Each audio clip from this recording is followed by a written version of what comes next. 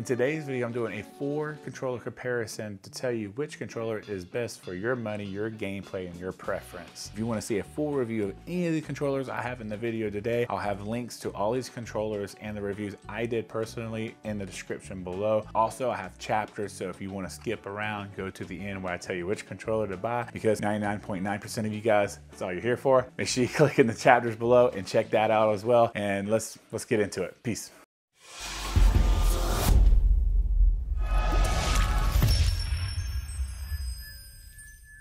The very first controller we're talking about is the Enhanced Controller by PowerA. What comes in the box? Of course, you get the controller and also a micro USB. You also get the instructions, of course. The features on this controller are as followed. You get the 2 extra buttons on the back, and you get the volume button on the front to control your volume on your headset. That's about it for this controller, guys. Again, this controller is very, very lightweight. It's very, very cheap feeling, but again, this controller is also only $30. Let's talk about the Infinity Spectrum controller, or Spectrum Infinity controller, however you want to say it. This controller is $40, just $10 more than the Enhanced controller. This comes with the controller itself, a nylon cable for micro USB again, and the instruction manual for some good stuff on this controller. The features for this controller are as followed. You have the 2 buttons on the back, of course. You also have the 2-way trigger stops, and you have the volume control for the headset itself, just like you do on the Enhanced controller. And last but definitely not least, this thing has RGB lights. This thing has 7 different zones you can set up, so you can have all kind of different colors just the way you want them. And again, this thing comes in at $40. It's a pretty legit controller for $40, honestly. And the last PowerA controller we're going to talk about today is the Fusion Pro controller. This is the first gen, the OG controller that Fusion came out with for the Xbox One, 1S and all that. This is not a next gen console controller.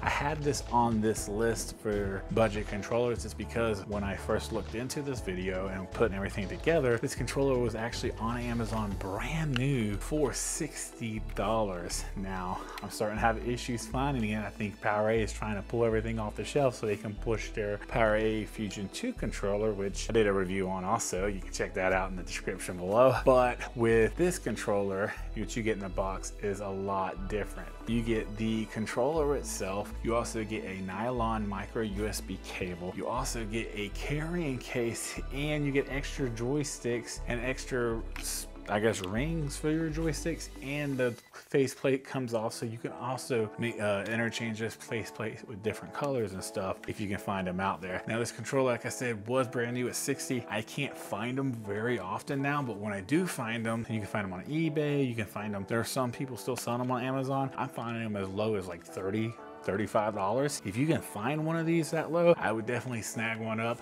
The con on this controller, honestly, are the back of these. These things are not very well made. They're plastic on or metal on plastic, so they can eventually give out. But anyways, I did put this controller in here because other than what the one issue I did have, this controller is awesome. I did like it, and the buttons and everything felt good to me. So let's move on to the next controller. And last but not least on the list is the brand new Turtle RECON controller, Turtle Beach RECON controller they came out with. This thing comes with the controller itself. It comes with a nylon USB-C. Thank God someone got it right here. And it also comes with the manual for how to use it and how to set everything up on it. Features on this controller are as followed. You get the 2 extra buttons on the back, and you get the cooling grips on the side when you wrap your hand around the controller. They're cool to the touch. And you also get the EQ on the front of the controller itself. This EQ does all types of sorts of things like superhuman hearing mode. It also has bass boost,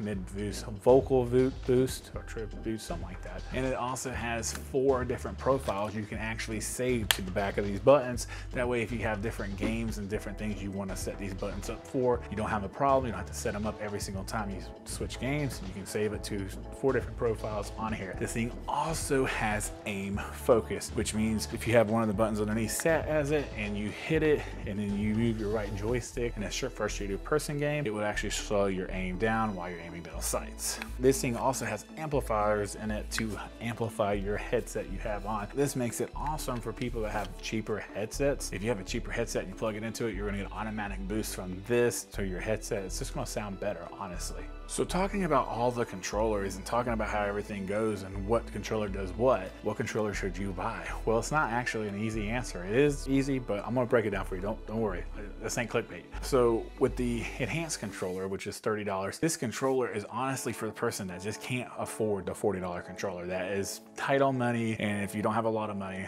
it's a good controller for the price. It does feel cheaper. It does not have a whole lot of features other than the 2 buttons on the back and the Xbox share button, of course, but for $30, it's really not a bad controller at all. The Spectrum Infinity controller, on the other hand, if you can afford the $10 extra by any chance, 10 out of 10 times I'm going to buy the Infinity over the enhanced controller, just because of the trigger stops, the extra buttons, and the RGB lighting. The controller actually feels more durable, and it just feels better. It's just heavier. It just feels like it was built better. Now the Fusion Pro 1 controller, this is for the gamer that wants all the extra buttons, right?